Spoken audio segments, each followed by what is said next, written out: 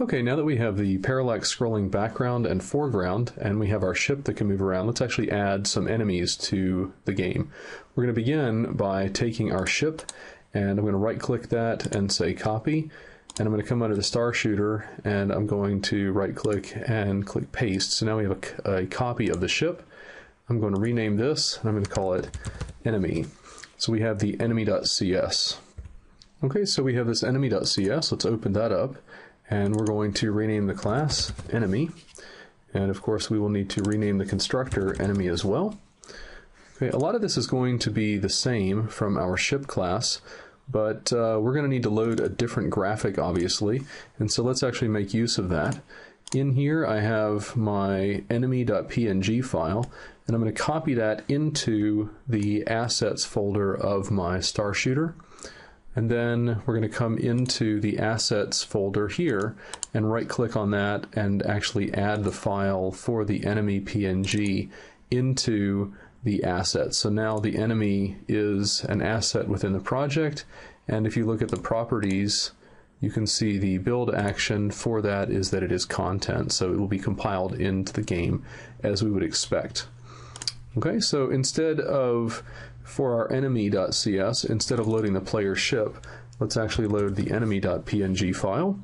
And I'm just going to leave the speed at 4 for now, but I do want to modify this because I don't want the position of this sprite to be the same position of the ship.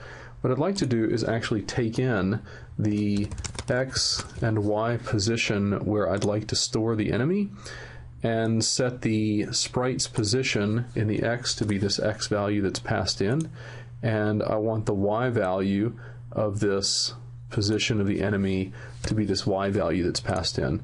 So we're modifying the constructor a bit here to not only take the graphics context, but to also take in an integer representing the X and an integer representing the Y position of where we'd like to actually create this enemy. Ultimately, what we're going to do is allow the game to have multiple enemies, and each one of them should have a different starting position. Now obviously the update is not going to look the same because we don't want to be moving this sprite around based on what the user is pushing the buttons. We would actually like the enemy to move based on time. So let's make the enemy move towards the left-hand side of the screen just by subtracting how fast he's moving from its X position. s.position.x minus equals speed is the same thing as saying s.position.x equals s.position.x minus speed. So we're just decreasing the X value by that speed. Okay, so now we have an enemy class whose constructor takes in its position and the graphics context, and it sets everything up by loading the enemy texture. And then every time we update the enemy, it's going to move to the left, and every time we render the enemy, it's just going to display that sprite.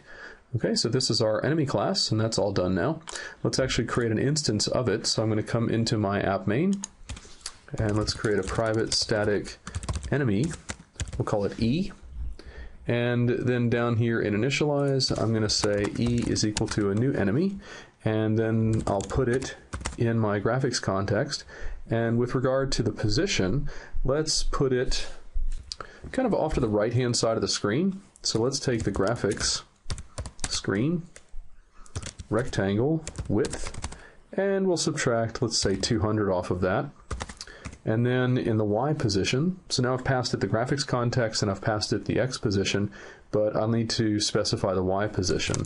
So let's do graphics.screen rectangle.height, and we'll just kind of put it close to the middle. Now obviously this isn't the exact middle because I'm not subtracting half of the height of the enemy's graphics, but what we'll get is this enemy that's displayed just off to the right hand side of the screen and about in the middle. Now of course when I update my game, I'm going to need to update my enemy.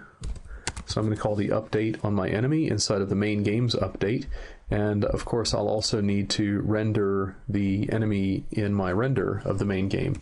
So I'm going to draw my background, I'm going to draw my ship, and then I'm going to render the enemy, and then I'll render the foreground and the HUD. So let's run this now and see what we get. Oh, and we get an error here because e.update was a cut and paste from ship, And you remember our enemy doesn't need this information about the gamepad, so I just forgot to delete that parameter there. Whereas the ship, when we were using it, required that we passed in that gamepad data. The enemy doesn't need that, so let's just delete that out.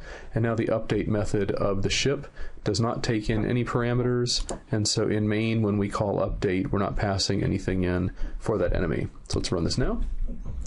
And indeed, we get that enemy ship coming at us, moving to the left every frame. Okay. So to review what we did, we created a new enemy class that has a sprite, it has a graphics context, and it has a speed that it's moving at. Right? We've got an X and a Y position, so we can query it if we'd like to. And the enemy constructor takes in the graphics context and the initial position in the XY that we want it at. We'll load in the enemy.png as a texture and set that sprite to that texture. And then we will set the X and the Y position of that sprite based on whatever is passed into the constructor here. In the update method, we're going to move the enemy's position to the left every frame by the speed. And so we could, update this and change the speed to be 2, and then the enemy ship is going to be moving much, much slower. All right, so it'll be pretty easy for us to dodge it there. Okay. And then simply the render method just renders that sprite out. And then in the main program, we created an enemy object. We then created a new enemy object here by calling its constructor in the initialize of the main game, placing it just to the right, and then at about center. And then whenever we update the main game, we want to update the enemy. Whenever we render the main game, we want to render that enemy. Now you notice it seems a little bit unbelievable that an enemy would just pop up out of midair like that. So what we'd like to do is actually start the enemy off to the right of the screen to where it's not visible. And that's actually pretty easy to do. We'll just change the initial position to be, let's say, the width of the main screen plus 100. And what this will do is it will cause our enemy to start off screen to the right. And since it's moving to the left, it will eventually appear as if it's coming at us. So let's see what that looks like here. All right. So you see the enemy coming in off screen, and it's continuing to move to the right. It's moving to the left there. And let's run it again, and you can see that again. Notice that when the game begins, you don't see the enemy, and then after a while, you do see that it's coming at us. Okay. So that's how you can create an enemy. And what we'll do in the next tutorial is create multiple enemies and show how we can create multiple instances of the same class.